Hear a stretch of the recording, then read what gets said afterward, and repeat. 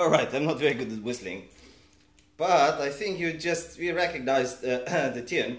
It was the soundtrack from The Good, the Bad and the Ugly with Clint Eastwood.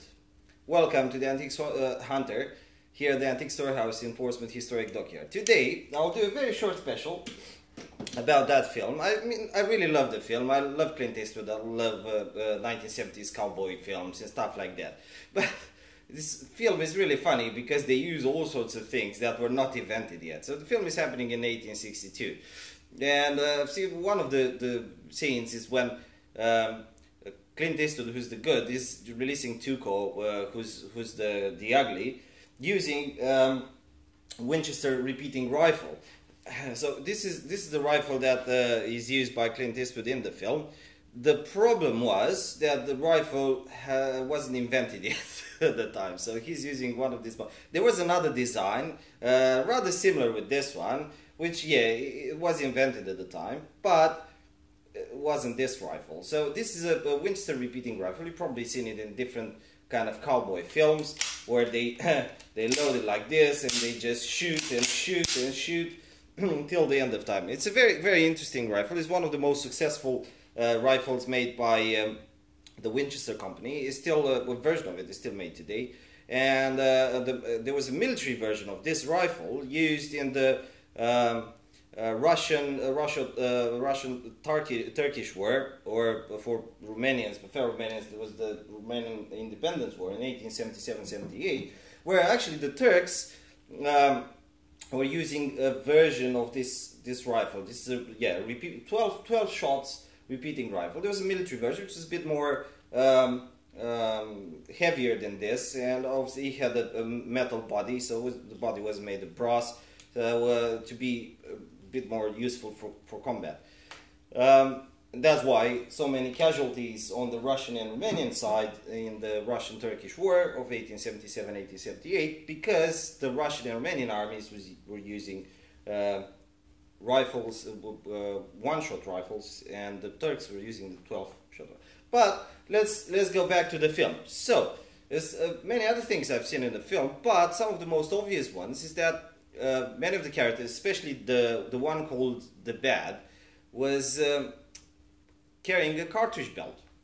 The problem was that the pistol he used was one of these. This is a cap and ball Remington revolver.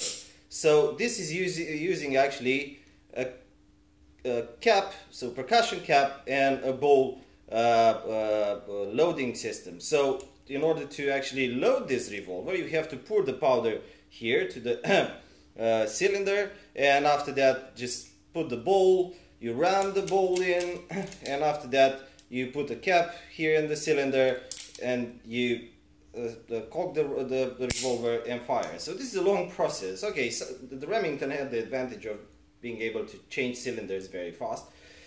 So many of the users in that time, 1862, were actually having preloaded cylinders in their pockets. And well, if you carry something on your belt, you won't carry cartridges, because cartridges won't be any good, and cartridges were newly invented, so it was quite a new invention at the time. It wasn't something that everyone used. You'll carry some cylinders. So even in the last scene, when they're in the cemetery and you see him using this pistol, and just before the scene he's reloading and shooting very fast. Well, that's not possible. It takes you quite a while to load one of this. Clint Eastwood, on the other hand, he's using a Colt revolver, and a number of times I've seen him use one of these. This is a cap and ball revolver as well, and this is carrying cartridges.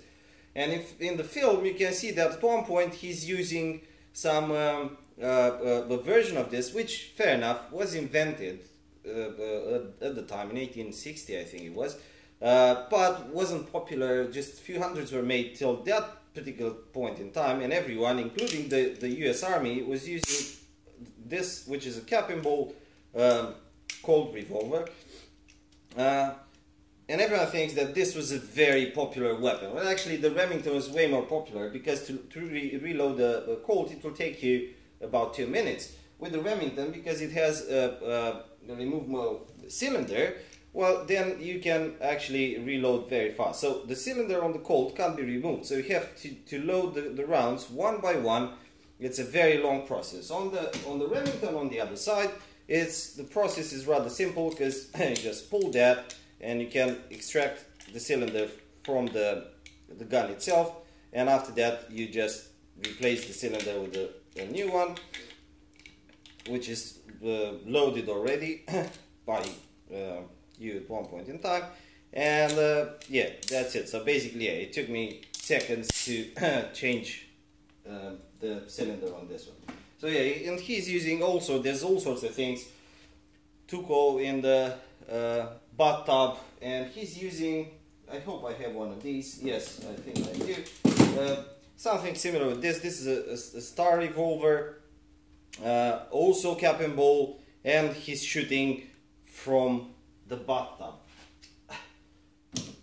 Just to make it clear, if it's a non-cartridge revolver, if you put that in the water, it won't shoot because the powder will get wet, and that's about it.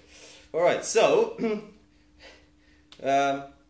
watch the film. The film is really nice, but mind the fact that, okay, the weapons are switched all the time. They are not the right ones. Most of them were invented 10 years after the events showed in the film, because you see some battles between the South and the North and stuff like that. I hope you liked it.